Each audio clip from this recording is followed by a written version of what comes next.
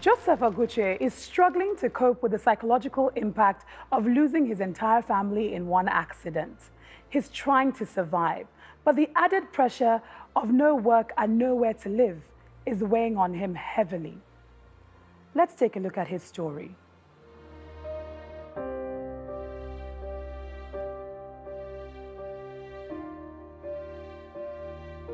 I met Joseph many years ago, and I know his family very well. And I know they were traveling home together with the children. They had an accident on their way. They were going for Xmas. 2001, we were traveling for a journey to my place of town at Benue State, where 18th of December, where we had an accident. At the process, I lost my father, my mother, my brothers, and my sisters. I was the only survivor. Life has been so hard for him. When the accident happened, after the loss of my mother, my father, my brothers, and my sisters, I wasn't myself. I felt so bad to the extent that I felt all hope is gone. I am even supposed to go with them, that staying in this world, on this planet, isn't going to be good for me.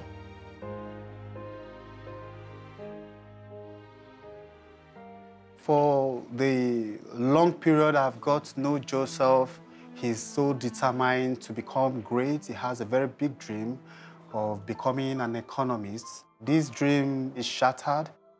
As a result of the accident, I had to drop out from the school because there was nobody to finance me.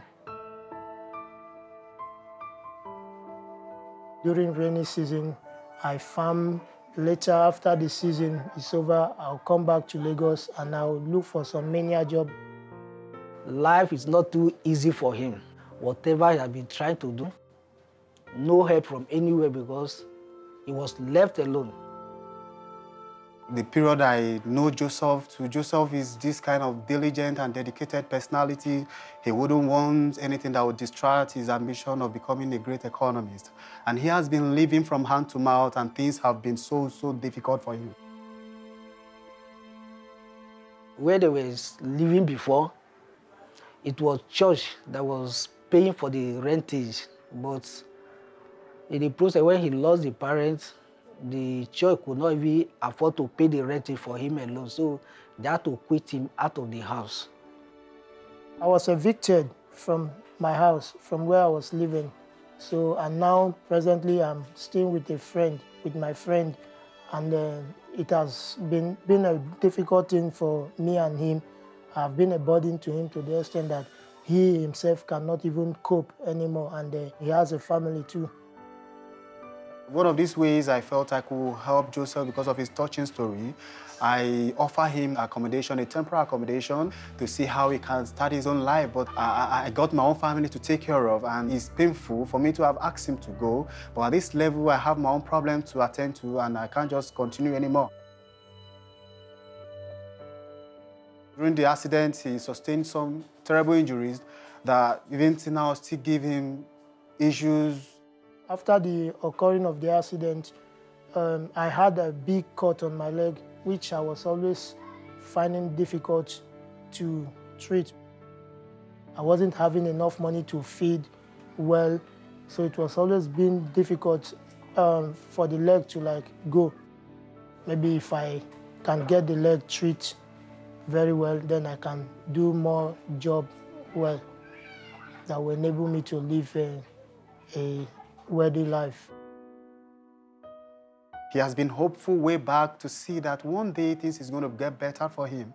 And I believe he gets all this assistance. I tell you, his life is going to be a total turnaround. Joseph is going to be celebrating himself for life, and kudos to whoever is going to be assisting Joseph, because I know Joseph will never in a hurry forget any kind of institution or set-up organization that will be giving any kind of aid to get his life back on feet. He needed bursary to see how he can establish and even go into commercial farming. And he also needed a scholarship because as of 2014, he got admission and lost it because of financial constraints. As a friend, I keep encouraging him that life is not all about if you lost your parents, you still have hope.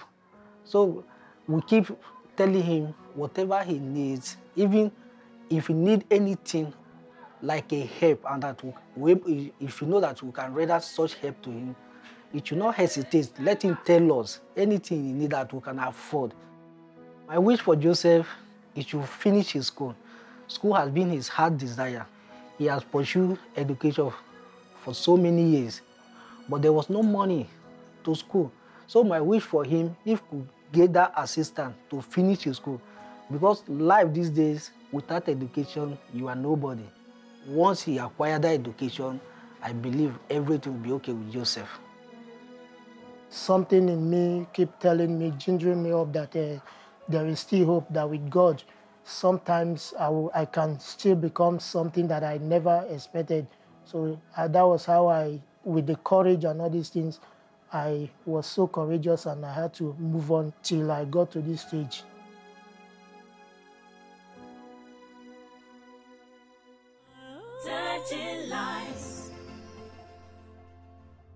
It's harrowing to lose a loved one, and I can't imagine what it's like to lose every single one that you love in one tragic incident.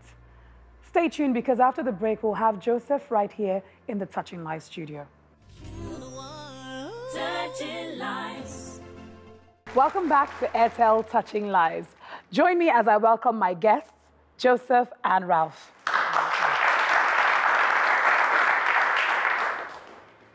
Gentlemen, thank you so much for coming to our studio today. Thank you for being here. How are you doing? Well, fine.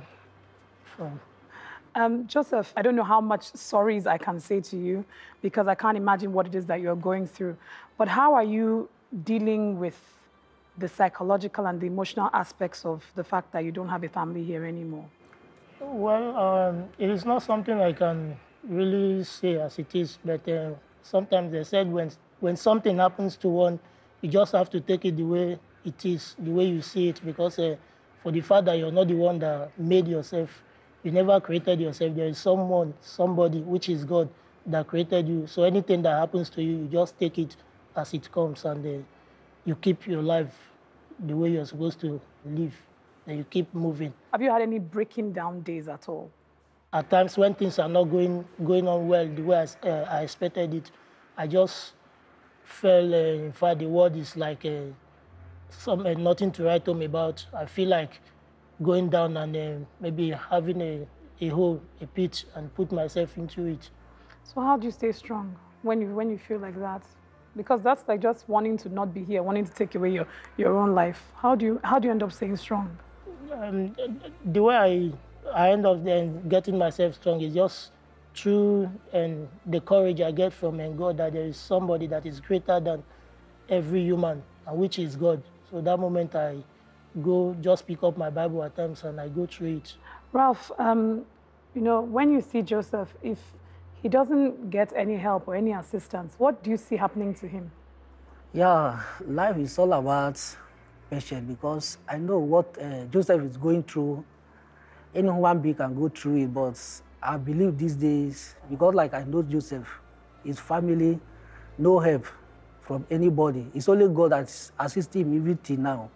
He has been going up and down, but as a friend, we keep encouraging him, because all we could do is just to encourage him, because like me, I have my family, which I'm taking care of. Even I'm struggling, but I have to at least, any time he comes to me, I will let him know that whatever you are doing in this life, it's only God. Just look up to God. It's only God that can give you the help. No human being can help you. Joseph, what are some of the things you've had to do to just keep body and soul together, as we normally say? Yeah, when things happened to me and I felt that there was no hope, nothing, as in nowhere to run to and to get something to feed on. So I had to go and was working as in doing security. So I worked as a security for some time, just managing. The money I was receiving wasn't enough. So I had to stop from it, and I went to another menial job, which I was working in a factory for some period. I had to stop because the money I keep getting from there is just to eat and to transport. At the end of it, I will have no saving, nothing. Ralph, you've seen his struggle. You've been there with him as well. And you've helped him too. And I want to say thank you for that. What kind of help do you really think he needs now that can get him to where he needs to be? His vision is life to become educated. Because being an educated person, you can do whatever you want to do in this life. But once you are not educated, it's like the society even recognize you. That is the life he's living now, because as it is, he's not recognized in anywhere. But my wish for him now, as it is, I want anybody who help him now. It's all about education. Because I don't see any amount of money somebody will give to you and say start business will help you tomorrow. But when somebody help you to at least acquire education to the level of maybe degree, you can stand on your own. So it's only education I wish Joseph to be, at least to be educated. Have you ever been tempted to do bad things or the wrong thing just to survive? I have always been, but I had never for once had that intention of going to involve myself in anything dubious, anything bad, because I know the end of it is always bad. It's always terrible. It has no gain. It has no gain. So with the courage and based on what my parents has been telling me before departed the world, has always really helped me to keep away from all these thoughts of as in going to join bad gangs and do something bad to earn living. So I'd always keep it far from myself. Thank you so much for being here. Thank you so much for coming on the program. I'm sure your parents are, smiling from above, looking at you, that they're proud of the decision that you've made so far, however difficult it is for you, and I'm sure that you're going to be okay. Just the fact that, you stay standing, working hard, doing your best to try to make something of yourself, people are going to be inspired by your courage and your strength. So I want to say thank you very much for being here. Thank you for sharing your story. And Raphael, I want to say thank you for even helping him and nominating him as well. We're all about touching lives here because this is Airtel Touching Lives. And something that we believe in is people being self-sufficient. And we want to help you to stay self-sufficient so that you can then eventually educate yourself and do all the wonderful things that you want to do and be that great man that your parents dreamed of. So what Airtel wants to do for you is that they're going to help you with setting up a goat farm in Otukpo. Okay. Wow. Thank you.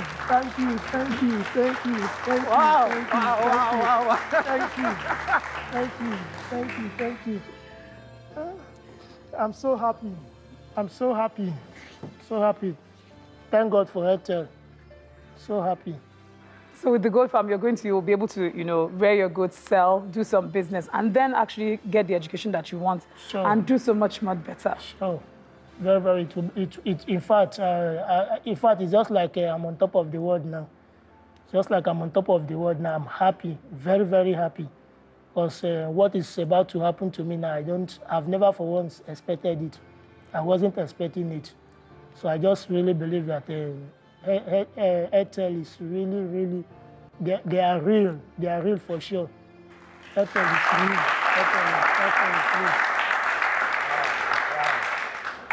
real. I'm overwhelmed. I'm short of words to say, really, Airtel is touching life. Now I know that Airtel is touching life. I'm very grateful for whatever Airtel is doing for my friend. I'm very, very happy.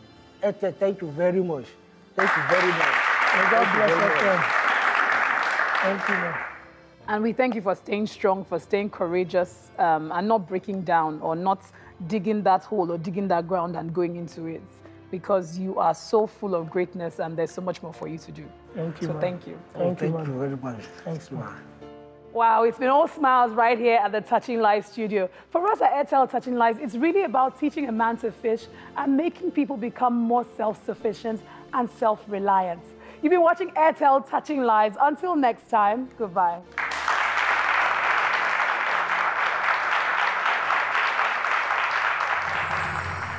I wanna touch your life. I wanna be the change. I'm gonna shine my light. I'm gonna make a difference. Touch your life. Be the change. Shine my